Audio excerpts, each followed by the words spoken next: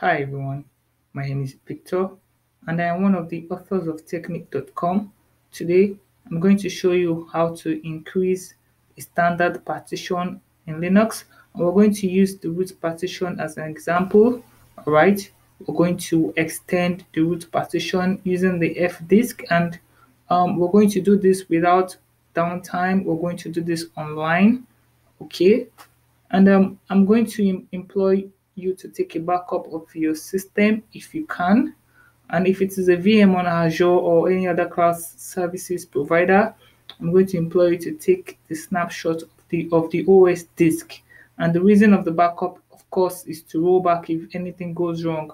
Anyways, if your file system is healthy, it is very rare for an issue to occur. I've used this process in my lab environment. I've used it on the production server and it's been successful. I've not had any cause to always roll back. All right. All right. So let's verify the file system. So you can see the root file system on SDA3 and it is 6.6 gig. So I just want to increase this. I can decide to increase it to whatever size I want. Okay. So let's do LSBLK. You can as well see the root partition on SDA3, the root file system on SDA3. So the first step to take is to use the fdisk on the SDA device. All right, I can just do P to print. So what we're concerned about is the SDA3. So I can do D to delete. All right, so what I'm doing is I'm not actually deleting the whole partition. I'm creating a partition table which remains in the memory. Okay, so I'm going to either use the number 3 or press enter as default because the default to is 3 and I'm concerned on about partition 3. So I press enter. You can see that partition 3 has been deleted. Okay, so the next step is to let's add let's recreate the partition by using the letter N. Okay, and I'm going to use a primary partition type. Yeah, yours might be extended. By default, a primary partition can only contain 4 partitions. Yes, so mine I can still use a primary partition because this is the third one. So I'm just going to press the enter key. All right. So the partition number is partition 3, which we want to recreate, and I can press enter key, which is the default, or I can just use the number 3.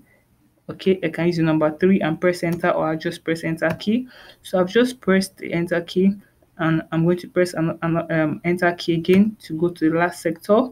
So if I want a particular size, say I want to increase it from 6.6 gig to 8 gig.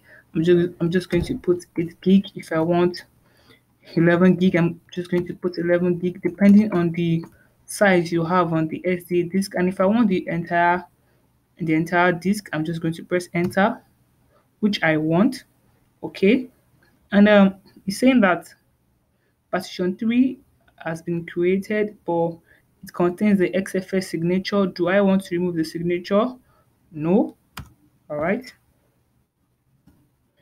and I'm going to use my P again to print. So you can see partition 3, which is the dev SA3, is now 14.6 gig, right? And you can see that the sectors has increased. Okay, so the next step is to write, that is to save the settings by using the W command, right? The W letter and press enter key. Okay, so you can see that the partition table has been altered.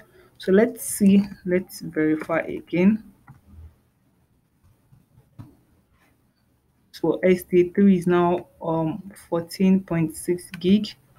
If I do my df-h, so it's still 6.66 gig here. So I have to resize the file system, And the file system is xfx, so I'm going to use the command xfx grow file system, all right, on device SDA3.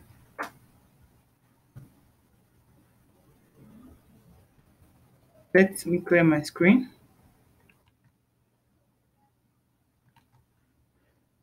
Okay, so they've okay, let's do this if that is not working.